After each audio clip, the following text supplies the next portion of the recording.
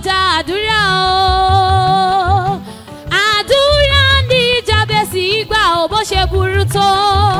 Kò sóhun tó kọjá àdúrà o. Kò sí o, kò sóhun tó kọjá àdúrà o. Kò sí aya, kò sóhun tó kọjá àdúrà o.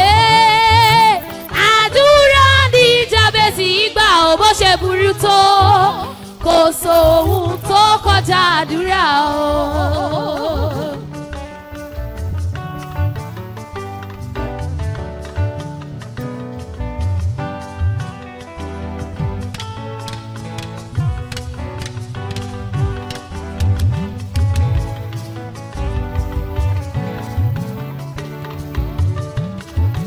Ìwọ sáré sáré sáré èrè rẹ̀ ò tí yọ. Ìrìn 40 ọjọ́ ó wá d'40 ọdún fún wa. Jésù ti Násárẹ́tì rán mi kí n sọ fún wa. Kò sóhun tó kọjá àdúrà o. Ìwọ sáré sáré sáré èrè rẹ̀ ò tí yọ. Ìrìn 40 ọjọ́ ó wá d'40 ọdún fún wa. Jésù ti Násárẹ́tì rán mi kí n sọ fún wa. Kò sóhun tó kọjá àdúrà o. Kò sí o. Tó kọjá àdúrà o. Kò sí rárá. Tó kọjá àdúrà o. Àdúrà ní Jábésì gbà ó bó ṣe burú tó. Kò sóhun tó kọjá àdúrà o.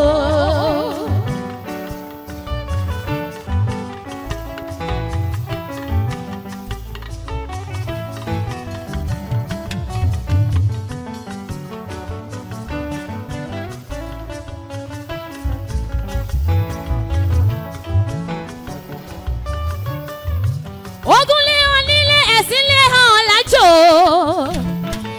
Ayé ò ṣe gbé, ọ̀run kò ṣe lọ. Ẹ̀rù kan òkè ó kọlẹ̀, ó níbi tá ò gbé ka o.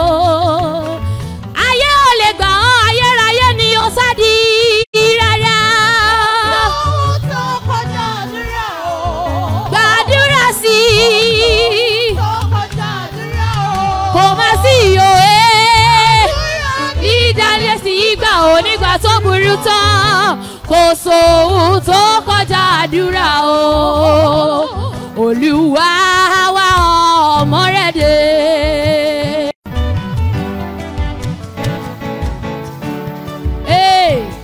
Olúwa wá ọmọ rẹ̀ dé. Láti gbóhùn ẹ̀bẹ̀ wá sí ọ. Ọlọ́run ṣe bí ọba gẹ́gẹ́ bí ó ti gbọ́ àdúrà Èlíjà. Jọ̀wọ́ gbọ́ àdúrà mi. Àdúrà ní Jábésì gbà ó nígbà tó burú tán. Kò sóhun tó kọjá àdúrà wo, kò sí rárá. Tó kọjá àdúrà o. Jọ̀wọ́ gbàdúrà sí i. Kó dọ̀gà wo bẹ́ẹ̀dá rẹ̀ sọ̀rọ̀. Ní Jábésì gbà ó nígbà tó burú tán. Kò sóhun tó kọjá àdúrà o. Àní kò sóhun tó kọjá àdúrà o. Mo rìn nínú ayé mi kò tí rí. Wo àdúrà ló fún Ànà lọ́mọ lọ́jọ́ ogbó. Kò sóhun tó kọjá àdúrà o. Bẹ́ẹ̀lẹ́dà rẹ̀ sọ̀rọ̀ o. Tó kọjá àdúrà o. Kò sóhun tó kọjá àdúrà o. Kò sí rárá. Àdúrà ní Jábésì gbà ó nígbà tó burú tán. Kò sóhun tó kọjá àdúrà. Àní kò sí tó kọjá àdúrà o. Pariwo lóhùn rere. Tó kọjá àdúrà. Jọ̀wọ́ gbọ́ àwọn ẹ̀bẹ̀ mi o. Ní Jábésì gbà ó nígbà tó burú tán. Kò sóhun tó kọjá àdúrà o. Kò sóhun tó kọjá àdúrà o. ọ̀rẹ́ jọ̀wọ́ má ṣe rora rẹ pin kò sóhun tó kọjá àdúrà o. Àdúrà ní Jábésì gbà o nígbà tó burú tán kò sóhun tó kọjá àdúrà o. Hallelujah.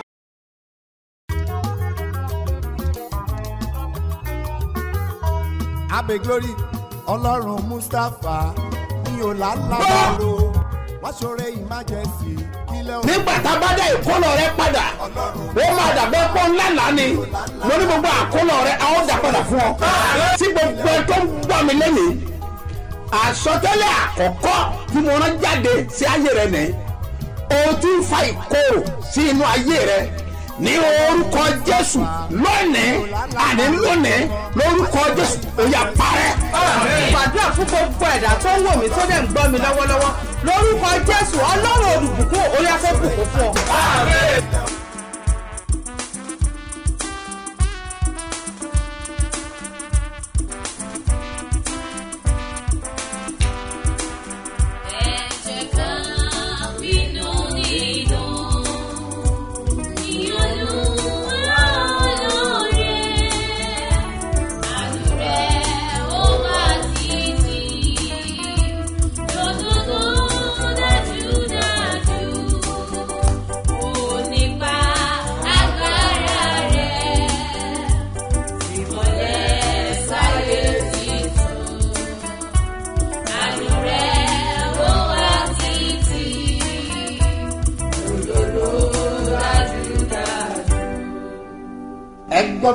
Listen to me, sir.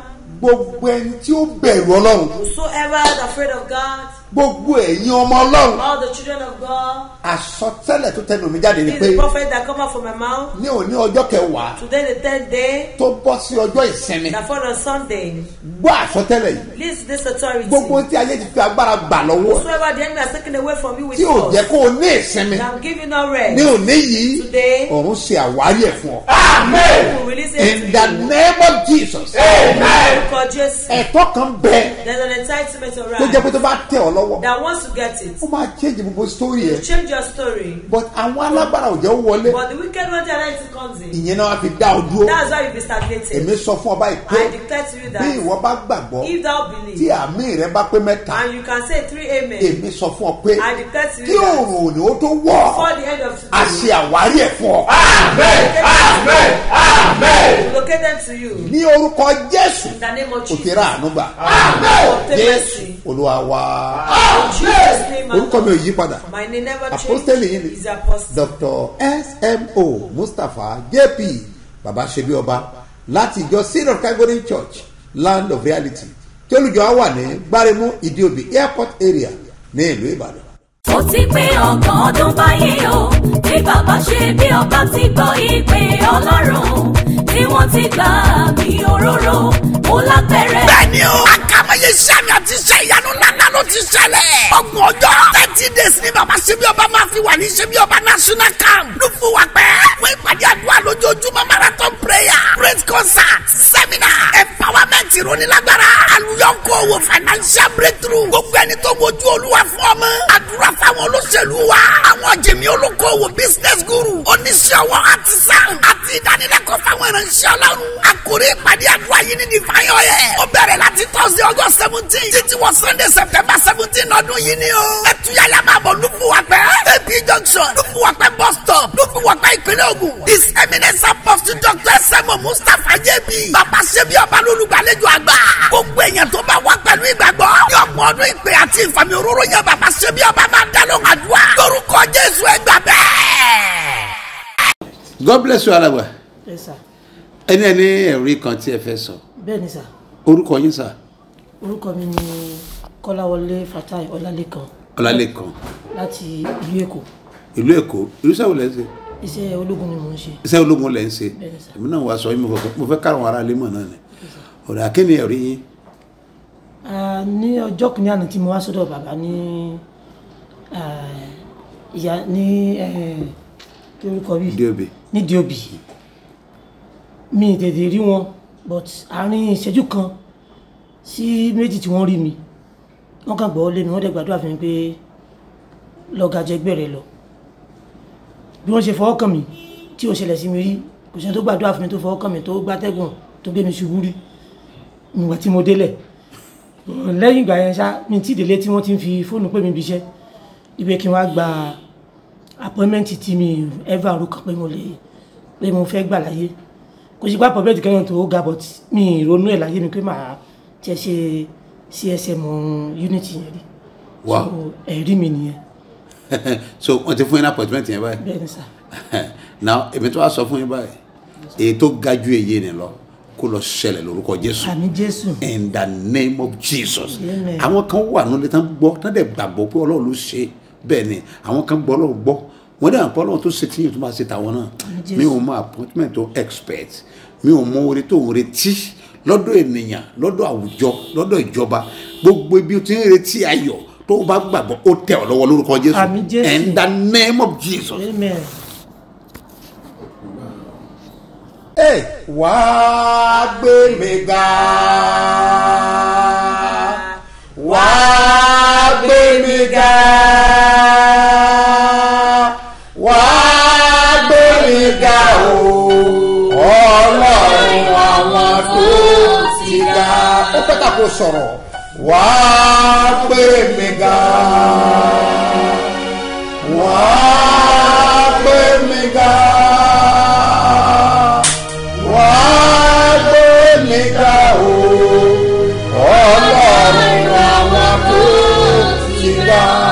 Ẹgbẹ́ ọwọ́ sókè. Lift up your hand. Wà á kígbe. You shout. Wà á You shout. Ọlọ́run mi o. My God. Àṣẹ ìgbéga. Authority of lifting. Ẹgbẹ́ wọ̀ mẹ́. Let it come up. Ó yá àdúrà. Orúkọ Jésù. Orúkọ Jésù. Orúkọ Jésù. Ẹ̀mí mímọ́ o. Yẹ́yẹ́ àyà wọ̀ sọ̀dà. Àṣẹ ìbẹ̀rẹ̀ kòtò nígbà. Fẹ́ẹ́ tó kárí bàbá àtàbù. Yé kàkàrí wà bàtà. Àṣẹ ìgbéga. Ó yá gbẹ̀mí wá.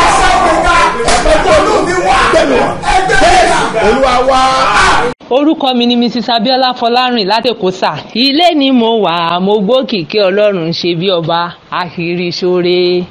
Àṣoore kiri bàbá máa kú iṣẹ́ o.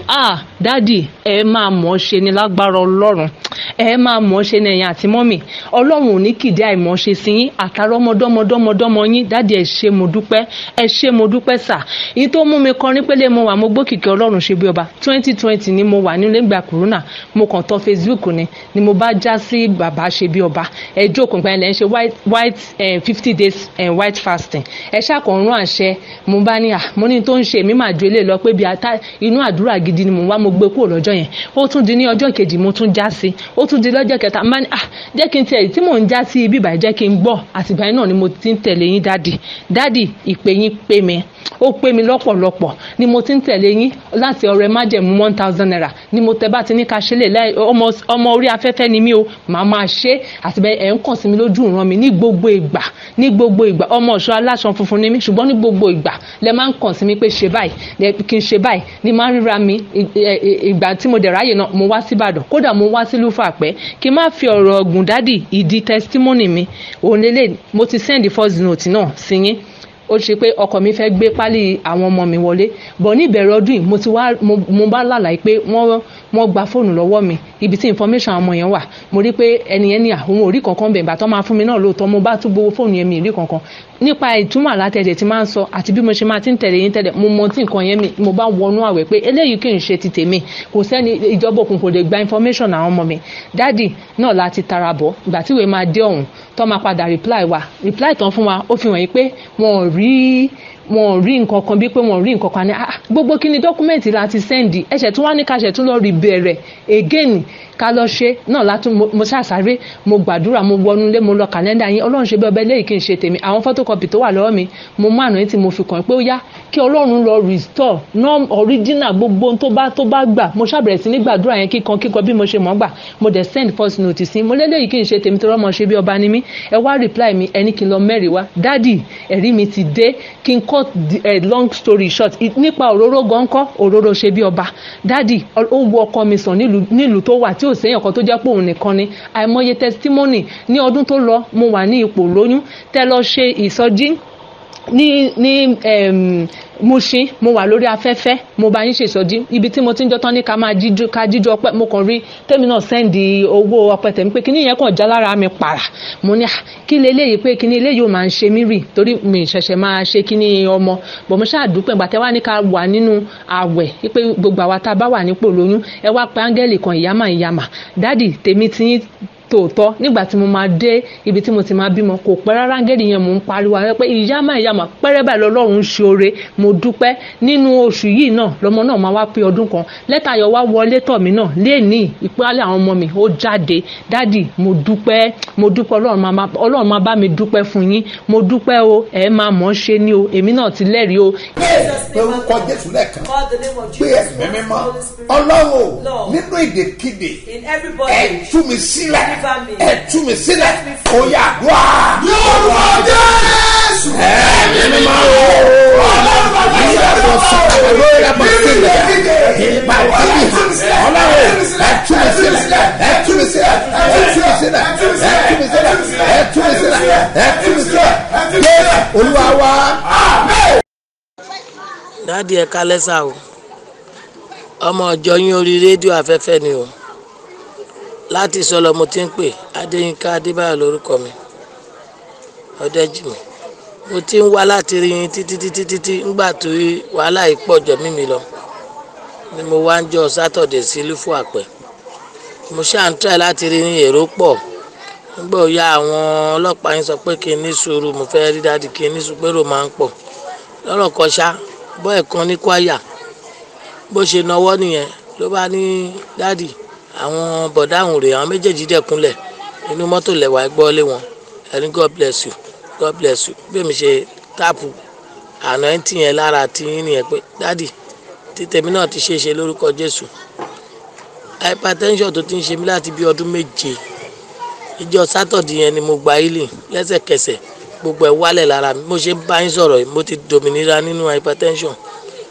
ṣùgbọ́n wà kú kíní ojú kátàràtì mi mo ní kátàràtì mo ní glaucoma mo ti pè é severally mo text nígbà tó ń ṣe láti aago 6 mo ti ń pè tí mo ti ń text wọ́n ṣàlétà gbé wọ́n ní kí lọ text information mi orúkọ full name address nǹkan tó ń ṣe mí phone number mo ṣe to my greatest surprise wọ́n ti attend sáwọn tó kù mo tún ti wá gbọ́n sí mo tún ti ń pè mi ò wá mọ̀ tí mo bá sọ ṣàtúní ṣé mo mọ̀ pé glaucoma ṣe mí pé torí kan tó kó wa lọ sí hospital I'm 53 plus so mo mọ̀ kan tí mo sọ mo ti lọ sí mikio lẹ́kọ̀ọ́ lóṣòdì wọ́n ní pé mo ní glaucoma àtijọ́ ẹ̀ ìbànújẹ́ ti bọ́kàn mi ṣùgbọ́n hypertension yẹn mo ti ní ìlera lórí ẹ̀ ni mo ṣe ní kí n mẹ́rìí wá mo ti mẹ́rìí wá mo dúpẹ́ o ìpè yín pè mí o mo dẹ̀ tún tẹ̀síwájú sí i torí ẹni ìpè ní mí mo fẹ́ kí n dìde kọ́lọ́run kó gbé ìpè mi kó fọhùn lókè lórúkọ Jésù ìdí ọpẹ́ mi rèé o dádì mo tún mọ́pẹ́ bọ̀ o láìpẹ́ lórúkọ Jésù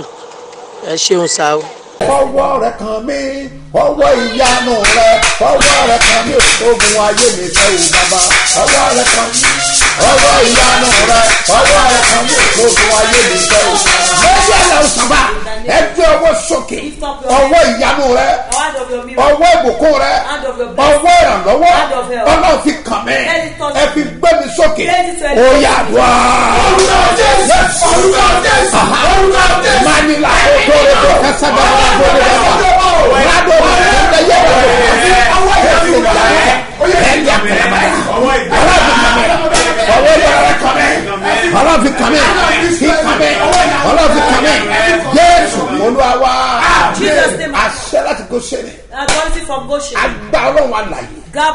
gbogbo ẹni bá lè sọmẹ ọwọ́ ìyanu ó máa gbé ọ sókè. ọba wa Facebook ẹ máa Facebook àbí máa tápù àbí máa ṣe àpọ́gàmù rí àkàràbùsì mo wí lórúkọ Olúwa àṣẹ àánú àtọ̀run ó yá kó gbé ọwọ́ Jésù Olúwa wa. ó ti pé ọgbọ̀n ọdún báyìí o bí bàbá ṣe bí ọba ti gbọ́ ìpè Ọlọ́run tí wọ́n ti gbà mí òróró mo lápẹ̀rẹ̀. bẹ́ẹ̀ni o àkàmọye sẹ́mi àti iṣẹ́ ìyanu ńláńlá ló ti ṣẹlẹ̀. ọgbọ̀n ọjọ́ 30 days ni bàbá ṣe bí ọba máa fi wà ní ṣe bí ọba national camp ló fún wa pẹ́ fún ìpàdé àdúrà lójoojúmọ́ marathon prayer great concert seminar empowerment ìrónilágbára àlùyọ̀kọ̀ owó financial breakthrough gbogbo ẹni tó wojú olúwa fún ọmọ. àdúrà fáwọn olóṣèlú wa. àwọn jẹ̀mí olókoòwò business guru. oníṣẹ́ ọwọ́ artisan. àti ìdánilẹ́kọ̀ọ́ fáwọn ìránṣẹ́ ọlọ́run. àkórí ìpàdé àdúrà yìí ní divine oil. ó bẹ̀rẹ̀ láti Thursday August 17 títí wọ Sunday September 17 ọdún yìí ni o. ẹtúyàyà máa bọ̀ lúfùwàpẹ́. AP junction lúfùwàpẹ́ bus stop lúfùwàpẹ́ ìpínlẹ̀ Ògùn. His Eminence Apostle Dr. Semo Mustapha JB. bàbá ṣebí ọba lólùgbàlejò àgbà.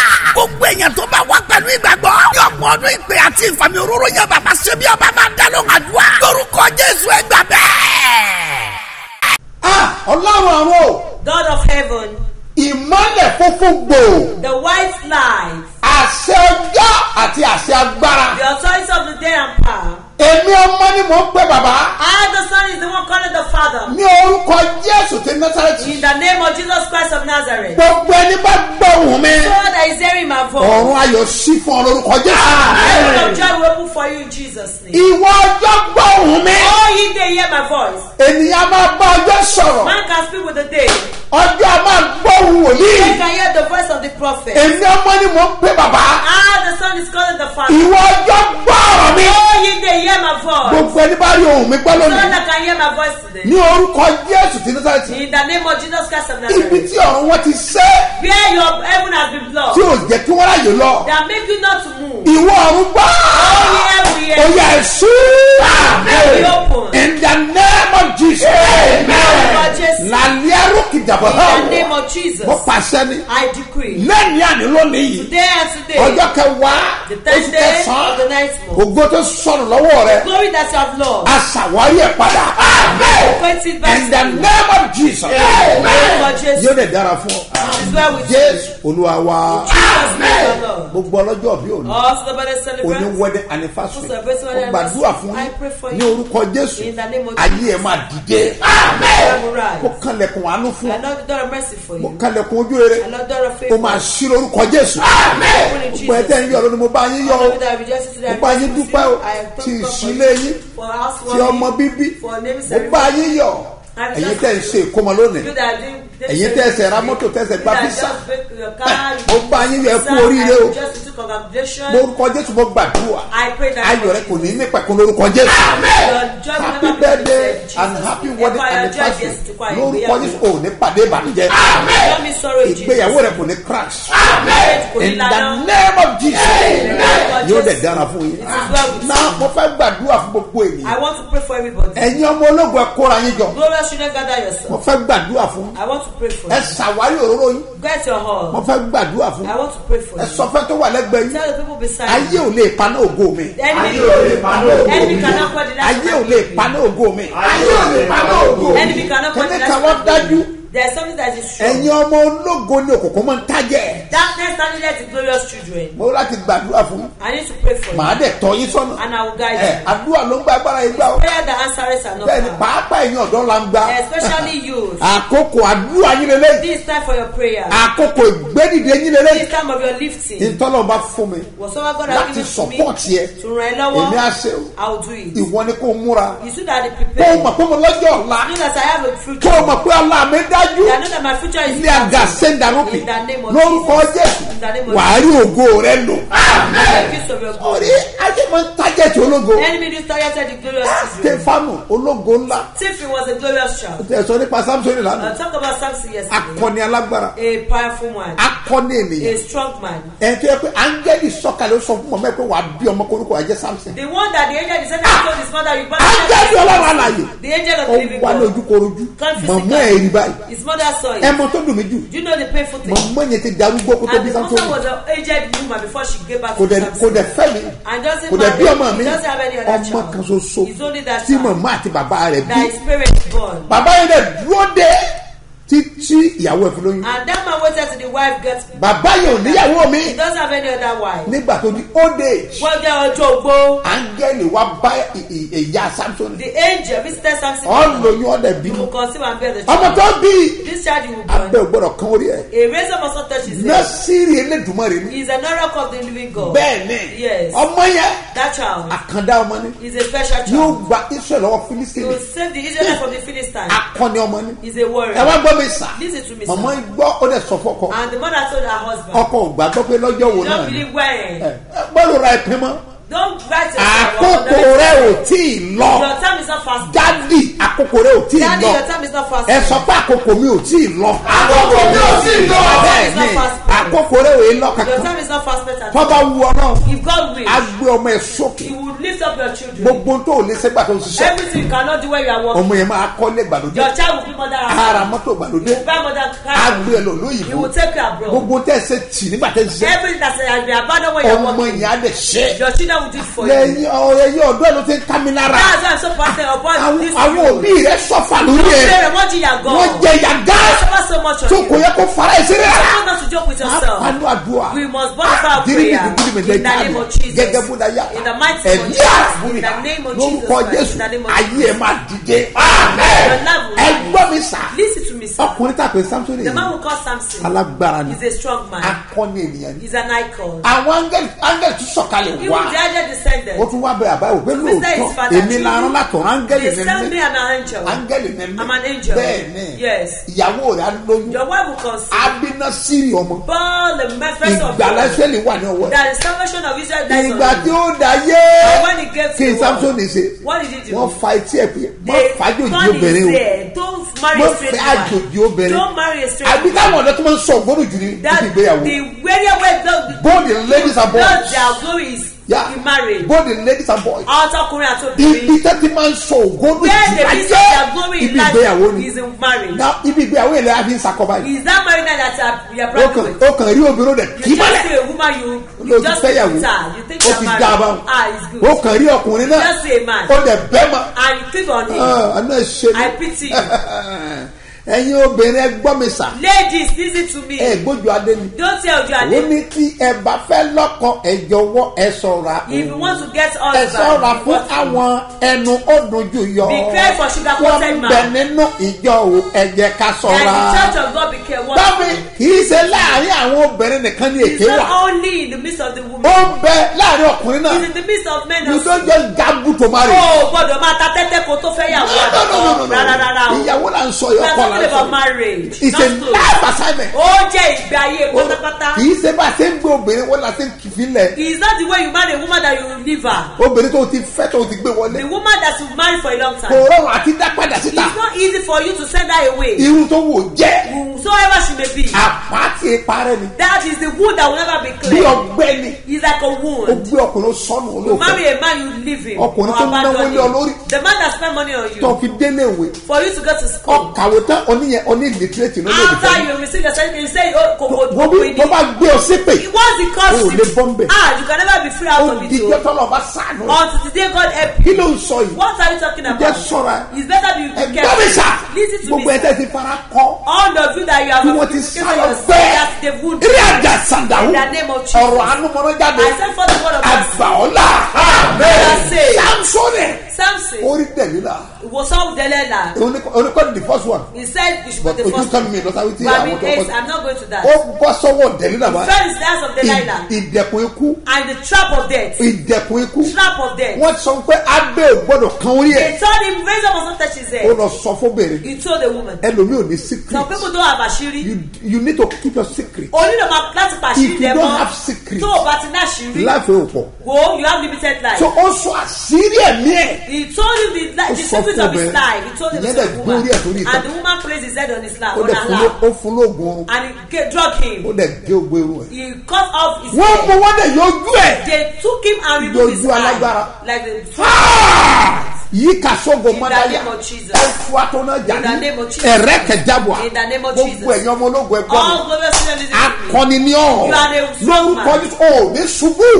Will not fall. Wọ́n dẹ̀ bá ti Samson And they jẹ́. destroyed the life of Pátá Samson. kò dẹ̀ jẹ́ nǹkan kan He mọ́. was nothing again. Bẹ́ẹ̀ náà ni Stefano. He was Stephen. Wọ́n sọ lókùúta pa. They stole his Ọmọ place. ológun ọmọ. The glorious Tó child. bá lọ wo ìwé ìsẹ̀ If you look at the àpòtẹ́lì. book of Acts Tó wo orí keje. chapter Wọ́n 7. bẹ̀rẹ̀ verse 54. Tó sọ̀rọ̀ ní Wàá verse mọ̀ 54. pé You know nínú àwọn that àpòtẹ́lì. Acts of the Apostles. Bẹ́ẹ̀ ni Yes. àwọn ọmọ ẹ̀hìn. The disciples. Nínú àwọn tó tẹ̀lé Jésù. Part of the disciples of Stefano Jesus. dáyàtọ̀. Stephen was Stephen. Àwọn tó ríran ìjìnlẹ̀. People that see mysterious. Àwọn ẹ̀mí wòlíì ẹ̀mí The spirit Footprint on the apostle and prophet. So ti wà ń bẹ̀. Are you there? Bá mi kà jáde. Read for me. Nígbà tí wọ́n sì gbọ́ nǹkan wọ̀nyí, àyà wọn gbọgbẹ́ dé inú, wọ́n sì payín keke sí i. Yes. Ṣùgbọ́n òun kún fún ẹ̀mí mímọ́. Ó kún fún ẹ̀mí. He was filled of Holy Ẹgbọ́n mi Spirit. sà, ó kún fún ẹ̀mí He mímọ́. was filled of Holy Spirit. Kì í ṣe pé ó kún fẹ́ kọ̀ọ̀kan. It Ó was that he was kún full fún of ẹ̀mí doctrine. mímọ́. Full of Holy Àlàsẹ̀ Spirit. kèké bu. In the name of Ó kún Jesus. fún ẹ̀mí He mímọ́. was full of Holy Spirit. Ẹgbọ́n mi sà, This is to me, sir. ìwọ tó béèrè fagbára, You that ó yẹ ask gbá ẹ̀mí mímọ́. Receive Holy Spirit. Program òní máa So lágbára. next program will be powerful. Òróró àkànṣe tí mo gbé The pamọ́. special oil that Ó have ta tó ní gbogbo ènìyàn. people's Nínú fún àpẹẹrẹ àwọn As ọmọ for àmì pen this morning to be powerful. Tí n bá ti kúrò ní fún àpẹẹrẹ Once I leave the far by 9 a.m., ó di ìlú Ìbàdàn. I'm going to Ibadan. Ó máa ní agbára ní It will be ẹ̀kọ́ta. powerful at headquarters. Gbogbo branches wa All pátá our branches. ní òróró yẹn ti máa wáyé. That announcement will take place today. Gbogbo èsì tá a bá ṣe pátá. All the service that Tí you have ọgbọ̀n ọdún fi pé. for the end of 30 days, Sáà òróró lẹ́mi ní that we are not orí. Ìyẹn on the on my end on the 17th. 17th. Gbogbo èsì wa pátá. all our service Láti máa ta òróró. will be anointing Ó máa ní people's head. agbára. It will be powerful. Rékèsè In the name ẹgbọ́n of mi Jesus. sà. Listen to me, Ọ̀sẹ̀ sir. tó káyè lélẹ́yìí. The last week Nínú is program yẹn. in this program. Ìwòye ọjọ́ mẹ́jọ. By this time next Àti week, wà ní ọdún 17th. we'll be on the 17th. Ìyájọ́ ọjọ́ náà. The day Láti òróró lẹ́mi ní orí. that we anointed. Ìbọ̀dọ̀ wà. Where are you? Ìbá náà jẹ́ náà. Whatever will cause any Gbé cause, bẹ́ẹ̀ díẹ̀ dání. bring your Gbé bed, aṣọ ẹ̀ dání. bring your clothes, Gbé oúnjẹ dání. bring your food. Máa bọ̀. Come Ní national camp. to the national Ní camp. ṣe bí ọba. That Ó raises máa us ní agbára. in the Mo name of sọ ọ́ ní last week. I said it last week. Ẹgbọ́n mi, mo ní tó bá yẹ kó òun mọ̀nà rárá. If you don't know the way, Lọ sí Google map go rẹ̀. to your Google map. Lọ type ẹ̀ síbẹ̀. Type it there. Ṣe bí ọba national camp. Shape Over National A Camp. ní ìdíyẹ We will débẹ̀. get direct to Tó o bá them. ń bọ̀ láti Èkó. We are coming from Tó bá Lagos. kọjá redemption camp. After passing redemption Ìwọ rìn camp, síwájú. you are about 4 Bí minutes. ìṣẹ́jú mẹ́rin. About 4 minutes. Ó rí sábọ̀dù You see the people there. Yàsọ́wọ́ lẹ́fẹ̀ẹ́. Turn to the upper Òtítọ́ left camp. hand. You are in the camp. Ìyẹn nìkan kọ́. Not only Tó o that. bá bọ̀ láti We are coming from the Ó ń bọ̀ north. láti east. East. Ó ń bọ̀ láti Abẹ́òkúta. Abẹ́òkúta. Bọ̀ láti Sàgám. Ṣàgámù. Tó bá ti dé Abẹ́òkúta. Sàgám interchange Once you get to níbi the bridge yẹn. interchange at the bridge, Bẹ̀rẹ̀ sí wago ẹ̀. begin to look Ó bá ti pé ìṣẹ́jú mẹ́rin. Once the 4 Wo minutes, sábọ̀dù lẹ́gbẹ̀ẹ́. check the billboard. Wọ́n ti bá ṣe bí ọba You mẹ́. see Shape Ó Over máa ní there. agbára. It will be powerful. Ọjọ́ méje yìí. This Gbogbo bá náà jẹ́ ọ̀nà. It was Wọ́n not pàgọ́ ti Jésù. Come and Ó stay with máa Jesus. le gan. It will be powerful. Àwọn tó wà ní ọba ti The débẹ̀. people in diaspora have Bíbámu. come. In their come. Kí ni wàá lè wọ? Kí ló dá ojú o? What's the Kó name? wà tòsí. That your neighbor. Gbàlú àdàbò In sá. the name of Mo Jesus. pa láṣẹ. I authorize. Yóò dábàá Not ẹ̀. suggest. Gbogbo agbára dání Every dúró. force Ó ya of the day. ẹ̀gbin náà. Amen. That fire. Stephen ó kún fún ẹ̀mí mímọ́. Stephanie will full of agbára. Holy Yes. Spirit, full of power. Ṣùgbọ́n òun kún fún ẹ̀mí mímọ́. Ó tẹjúmọ́ ọ̀run. Ó tẹ́júmọ́ ọ̀run. Ó sì rí ògo Ọlọ́run. Ó rí ògo Ọlọ́run. Àti Jésù ń dúró ní ọwọ́ ọ̀tún Ẹni Ọlọ́run. tí Ọlọ́run lò tó yìí. The one that God is Yes. Àti Jésù ń dúró ní ọwọ́ ọ̀tún Àti Ọlọ́run. Jésù dúró ní ọwọ́ tó and rọ̀. Jesus at the right hand Ó of sì wí God. pé Ó sì wí pé wá. mo rí ọ̀run ṣí sílẹ̀. Mo rí ọ̀run sí. People that is Àti ọmọ ènìyàn ń dúró ní ọwọ́ ọ̀tún Ọlọ́run. Àti ọmọ ènìyàn lọ́wọ́ tó rọ̀. on the right hand of God. Yes. Nígbà náà ni wọ́n kígbe ní òun rárá. Wọ́n sì di etí wọn. Wọ́n sì fi ọkọ̀ kan rọ́ọ̀lù. Ayé òfò tó gbọ́. People don't want to hear the truth. Wọ́n sì wọ́ sẹ́yìn sí òde ìlú. Wọ́n sì sọ ní òkúta. Ṣẹ́gbọ́n nǹkan. Can you hear that? Ṣẹ́gbọ́n nǹkan. Can you hear that? Ayé máa ń polówó wọ́lọ́ nígbà kan. It's you that will not allow them to kill you. Ló ṣe nílò òróró àbò tó ní. You need all the protection for Òróró today. àbò, òróró All the agbára, protection, all òróró the àánú, powerful, òróró all the ojúrere. mercy, all the favor. Bẹ́ẹ̀ni àkànṣe òróró ni. It's a special Mo one. tọ́jú ẹ̀ pamọ́ ni. I kept Ẹrẹ́ fi kúrí in náà. the name of Jesus. Òní lábàtà òróró You náà. are not that hour. Ìtàn rẹ gbọ́dọ̀ yí padà. Your story must Àwọn ọ̀rẹ́ mi ní sẹ́. I've been sent a Bó o bá message. gbàgbọ́, If you mo believe, sọ àsọtẹ́lẹ̀ I prophesy. lórúkọ Olúwa. In the name of Ayé rẹ̀ Jesus. máa dìde. Your Ó life will ayé rẹ̀ máa dìde. Gbọ́ mi sà. Listen to me, sir. Erodu ayé ẹ̀. The error of your life. Afẹ́sẹ́rú ẹ̀ lónìí. We want to walk over them today. Bẹ́ẹ̀ni. Yes. Mo kà lánàá. I read it Ní ìwé yesterday. Samuel yẹn. In the book of Samuel. Samuel kẹ́ni. First Samuel. Orí kejì. Chapter 2. Ẹsẹ̀ kẹfà. Verse 6. Mo kà lánàá. I read it Ó yesterday. sọ fún ẹ pé He told you that. Olúwa pa. The Lord killed us. Bẹ́ẹ̀ni. Yes. Òní máa le. Today will be Erodu ayé ẹ̀. the error of Mi your ò life. mọ̀. I don't know it. Òkúta ìpalára rẹ̀. And that's Mi ò mọ̀. separation in your Àmọ́ life. lónìí. But today, Wàá gbọ́ wẹ́rẹ́wẹ́rẹ́. you will hear a no. Iṣẹ́ òní máa ní agbára. Today's assembly will be Gbogbo powerful. aṣọ kọ́lá We ń can't sálò. discuss everything on Wọ́n here. ti pàdé ní Till ìsìn. the program in the service. ó ti pé ọgbọ̀n ọdún báyìí o tí bàbá ṣe bí ọba ti gbọ́ ìpè ọlọ́run tí wọ́n ti gbà mí òróró ó lápẹ̀rẹ̀. Bẹ́ẹ̀ni o, àkàmọ́yé sẹ́mi àti iṣẹ́ ìyanu ńláńlá ló ti ṣẹlẹ̀. Ọgbọ̀n ọjọ́ 30 days ni bàbá ṣe bí ọba máa fi wà ní ṣe bí ọba national camp. Ló fún wa pẹ́. Fún ìpàdé àdúrà lójoojúmọ́ marathon prayer, great concert, seminar, empowerment ìrónilágbára, àlùyọ̀kọ̀ owó financial breakthrough. Gbogbo ẹni tó wojú olúwa fún ọmọ. Àdúrà fáwọn àwọn olóṣèlú wa àwọn jẹ̀mí olókoòwò business guru oníṣẹ́ ọwọ́ artisan àti ìdánilẹ́kọ̀ọ́ fáwọn ìránṣẹ́ ọlọ́run àkórí ìpàdé àdúrà yìí ní divine oil ó bẹ̀rẹ̀ láti Thursday August 17 títí wọ Sunday September 17 ọdún yìí ni o ẹtúyàyà máa bọ̀ lùfùwàpẹ́ AP junction lùfùwàpẹ́ bus stop lùfùwàpẹ́ ìpínlẹ̀ Ògùn his eminence apostle Dr. S.M.O. Mustapha JB bàbá ṣebí ọba lólùgbàlejò àgbà gbogbo èèyàn tó bá wá pẹ̀lú ìgbàgbọ́ ní ọgbọ̀n ọdún ìpè àti ìfàmì òróró yẹn bàbá ṣebí ọba máa dá lóhùn àdúrà lórúkọ Jésù ẹgbà bẹ́ẹ̀. àṣẹ tẹnu ọmọ jáde. Authority comes out from my mouth. gbogbo ẹni bá gbàgbọ́. Whoever that believes. agbára tó ní testimony. The power to have testimony. ó yá kó wọnú ayé ẹ. ó yá gbàgbára ó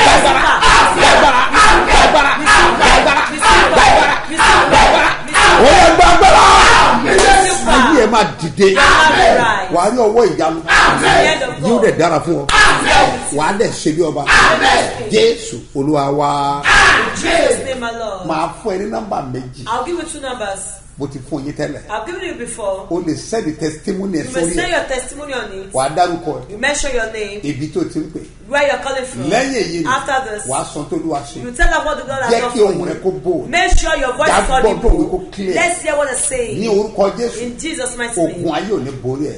So that will never ẹ gbọ́ come. mi sà Listen to àwọn me, kan sir. máa rí àlàkùn lónìí. Some people will receive an alert. bẹ́ẹ̀ ni wọ́n máa rí àlàkùn They will lónìí. receive alert. bí àrùn yìí náà sà In the name of Jesus. àánú kò dá olóòrùn lórúkọ Jésù. Amen. wàá dẹ̀ ṣe bí ọba. Amen. mo bá gbàdúrà I'll pray. gbogbo ẹ̀yin tí ẹ ti contribute. All the people that you copa. ilẹ̀ àánú By tí a the ṣe land of lọ́wọ́. mercy that we are doing. ìyẹn nìkan kọ́ Not only that. ẹ̀yin tẹ́ ti sanre má jẹ̀mú. You that you pay your covenant of ẹ̀yin onídàmẹ́wàá tithe. ẹ̀yin tẹ́ ń support You iṣẹ́ that support this àtẹ̀tẹ̀ tó ministry. máa san ọrẹ yín And you lónìí that ọjọ́ will pay Sunday your offering to this ẹ̀yin ministry. o tọ́lọ̀ fi sí ọlọ́kàn yẹn What God tètè has ṣe said to you, kankan and make sure you do it ṣe on kankan time. Do it bẹ́ẹ̀ on náà time. ẹnìkan sọ fún mi pé dádì Somebody told me that day. ó ní èmi nìkan jẹ́ kí n ṣe ilẹ̀ àánú That yẹn is supposed to be the one to do the ó lè mercy. tí mo ṣe ní That- 25 years ago ló that- sọ mí di ọlọ́lá That the one that I did 25 years ago. ẹ jẹ́ nìkan ṣe mo ní rárá èmi gan ló wà ní má lọ́wọ́ sí You the Lord said I should not partake má in nìkan it. ṣe That don't do it alone. jẹ́ kó wọ ẹ̀ kó kun Let your money be there. Yes. jẹ́ kó wọ ẹ̀ kó kun Let your money be ìwọ lọ́mọ there. tó lè fi sílẹ̀ You that know how much you ṣé want olúwa ń to give. tẹ̀síwájú The work of God sí tó will kéré àbí tóbi jù There is fún nothing olúwa too small or big for ẹ̀rọ God. àgàlẹ̀ kì í sí ní In the kàdókà name of Jesus pẹ̀lú Christ. dàda In the name lórúkọ of Jésù Jesus. ayé rẹ̀ máa dìde. Your love will rise in Jesus. iṣẹ́ tẹ̀ ń ṣe All ẹgbẹ́ this mi your sà labour of ẹgbẹ́ mi sà love. sẹ́yìn tẹ́ fowó ńlẹ̀ Those of you that you give of ta offering. ní àwọn tí ayé fẹ́ fọ́ wọn lójú tó ti fi kátàrà ìṣojú wọn That will say the people that the enemy wants to make them blind, they have cataracts. ẹja lọ yọ kúrò Let's remove it. we spend a lot of millions Àná ọ̀pọ̀lọpọ̀ mílíọ̀nù ìyẹn nìkan náírà. kọ́ Not only that. àbí ẹni tí ẹsẹ̀ ẹ̀ ti gé All the people that their leg has been tí amputated. a dẹ̀ lọ fún ní artificial That will give them artificial a leg. lot of millions Ọ̀pọ̀lọpọ̀ mílíọ̀nù. ní tá a fowó rẹ̀ ṣe nù That is what we are using your ó money ní pé for. wọn náà ò lè fọ́jú You too cannot be blind. ọ̀ lè gé lẹ́sẹ̀ kò Your pọ́sibú leg can never be torí wọn náà amputated. ṣiṣẹ́ fáwọn tó Because ṣẹlẹ̀ sí I've done it for the people so that ìta affect. lówó rẹ̀ fún nìyẹn That is what we use your offering òun for. láti fún rédíò We use it to pay for àti radio tẹlifíṣàn and television. we spread the gospel Àwọn àtọ̀ with ìrere some ká money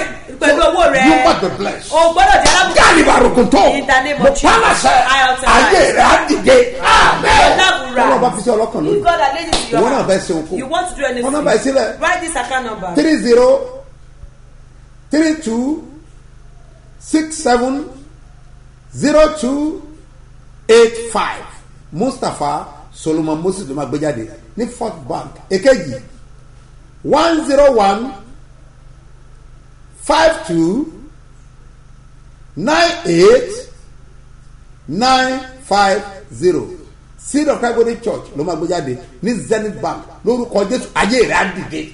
Your love will rise in tó bá fẹ́ Jesus' send name. message You yẹn want to send your message, àbí o fẹ́ send ẹ̀rí ẹ̀ your testimony, àbí o ní kọ́sì kan tó fẹ́ béèrè you have a kọ nọ́mbà query, ẹ̀ sílẹ̀ write this number. 080 820 88 88 8 gbọ́lẹ̀ kan sí Hear it again. 080 820 8 márùn tó tẹ̀léra wọn 58. lẹ́yìn èyí ni After the 080 60 29 1930 080 60 29 1930 lórúkọ Jésù ayé rẹ̀ á dìde. Your life will rise in Jesus' agbára Ọlọ́run. by grace of ọkọ̀ God. wà lọ́rẹ̀ méjì. There is bus at Oremeji. Agugu nílùú Ìbàdàn ọ̀fẹ́ náà máa gbé ọdẹ They will church. bring you free to ayé ẹ church. gbọ́dọ̀ dìde. Your life must rise. lórúkọ Olúwa In the name of the wàá Lord. jẹ́ èèyàn lórúkọ Jésù. Because mo ní somebody wàá died. jẹ́ èèyàn lórúkọ Jésù.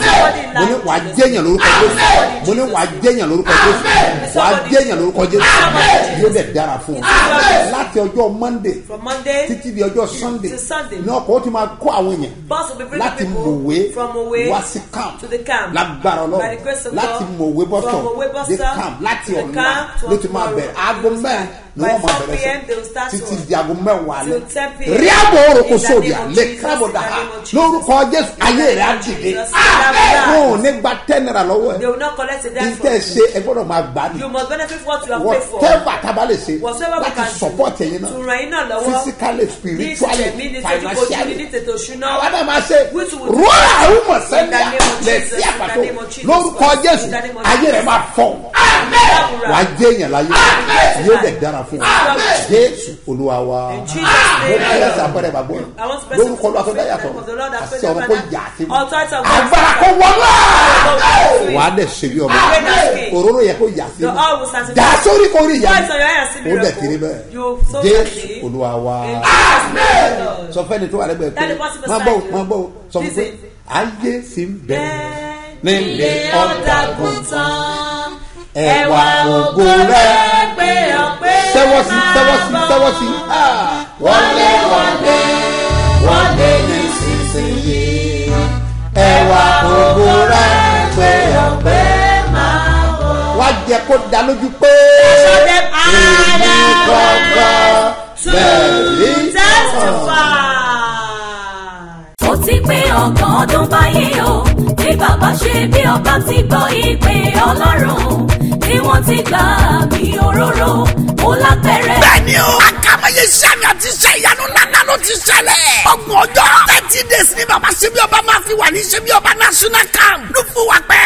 fún ìpàdé àdúrà lójoojúmọ́ marathon prayer great concert seminar empowerment ìrónilágbára àlùyọ̀kọ̀ owó financial breakthrough gbogbo ẹni tó wojú Olúwa fún ọmọ àdúrà fáwọn olóṣèlú wa àwọn jẹ̀mí olókoòwò business guru oníṣẹ́ ọwọ́ artisan àti ìdánilẹ́kọ̀ọ́ fáwọn ìránṣẹ́ Ọlọ́run àkórí ìpàdé àdúrà yìí ní divine oil ó bẹ̀rẹ̀ láti Thursday August 17 títí wọ Sunday September 17 ọdún yìí ni o ẹtúyàyà máa bọ̀ Lúfúwàpẹ́ AP junction Lúfúwàpẹ́ bus stop Lúfúwàpẹ́ ìpínlẹ̀ Ògùn His Eminence Apostle Dr. Semo Mustapha JB bàbá ṣebí ọba lólùgbàlejò àgbà gbogbo èèyàn tó bá wá pẹ̀lú ìgbàgbọ́ ní ọ̀pọ̀ ọdún ìpè àti ìfàmì òróró yẹn bàbá ṣebí ọba máa dá lóhùn àdúrà lórúkọ Jésù ẹgbà bẹ́ẹ̀.